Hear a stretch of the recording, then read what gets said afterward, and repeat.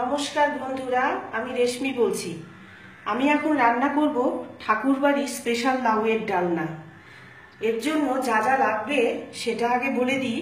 এখানে 250 গ্রাম লাউ ডুমো করে কাটা আছে, দুটো মাঝারি মাপের আলু ডুমো করে কেটে নেওয়া, 4-5টা চেরা কাঁচা লঙ্কা, মটর ডালের বড়ি 10-12টা, জিরের গুঁড়ো 1 চা চামচ, এখানে লাগবে মাখন 1 চা চামচ, এখানে লাগবে সর্ষে বাটা 1 চামচ, সর্ষে গরম জলে ভিজিয়ে বেটে রাখা, ধনের গুঁড়ো 1 চা চামচ, 1/2 চা চামচ হলুদ গুঁড়ো, লাগবে কুচিয়ে রাখা আদা কুচি, 1/2 ইঞ্চি আদা কুচিয়ে রাখা, আর 1/4 চা চামচ গোটা জিরে, 2টো তেজপাতা, চিনি, নুন, ঘি, সাদা তেল। 2 টেবিল চামচ সাদা তেল গরম করতে দিয়েছি এখানে। এবার যা যা ভেজে নেব সেগুলো বলে দিই। এখানে লাউ, আলু আর বড়ি এগুলো এক এক করে আলাদা করে আমি ভেজে তুলে রাখবো। প্রথমে তেল গরম হয়ে গেছে, এবার ফ্লেমটাকে মাঝারি করে প্রথমেই বড়িগুলো ভেজে তুলব। লাউ, আলু, বড়ি ভাজা হয়ে গেছে, তুলে রাখা হয়েছে। এবার যেটুকু তেল আছে তার মধ্যেই সর্ষে, হলুদ আর ধনের গুঁড়ো আর নুন 1 চা চামচ এই জল দিয়ে গুলে আমি দিয়ে দিচ্ছি।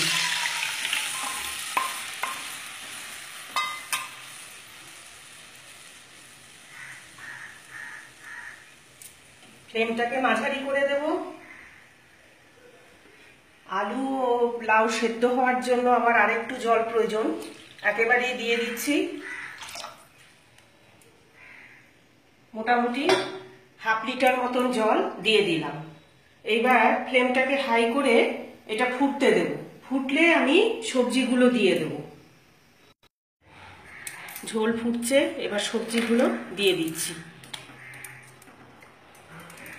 দিয়ে ফ্লেমটাকে মাঝারি করে আমি ঢাকা দিয়ে দেব যতক্ষণ না আলু ও লাউ সেদ্ধ হয়।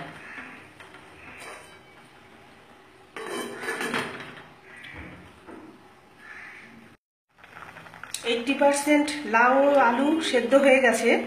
এবার আমি যা যা মশলা দেব তারপরে আবার ফুটলে বাকিটা সেদ্ধ হয়ে যাবে। দিয়ে দিচ্ছি চেরা কাঁচা লঙ্কা, জিরের গুঁড়ো,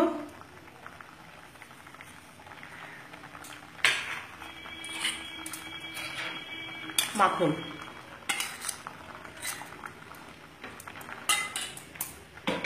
এবার আবার ঢাকা দিয়ে দেব।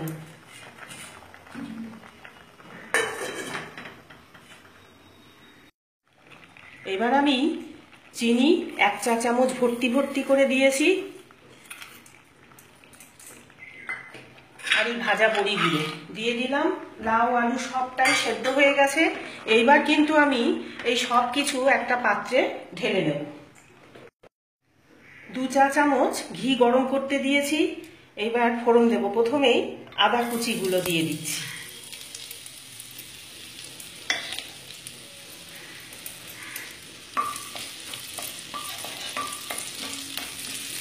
এইবার একে একে জিরে, তেজপাতা সব দিয়ে দিলাম।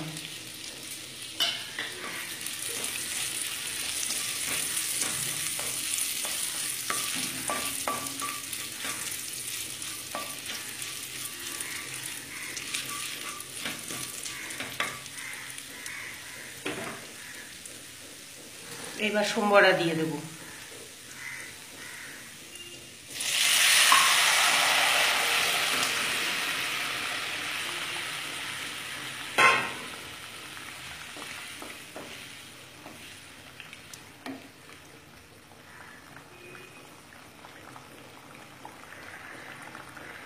তৈরি হয়ে গেল স্পেশাল ডালনা লাউয়ের। তো এইভাবে তোমরা বাড়িতে ট্রাই করো এবং পছন্দ হলে আমার চ্যানেলে লাইক, শেয়ার, কমেন্ট, সাবস্ক্রাইব করো।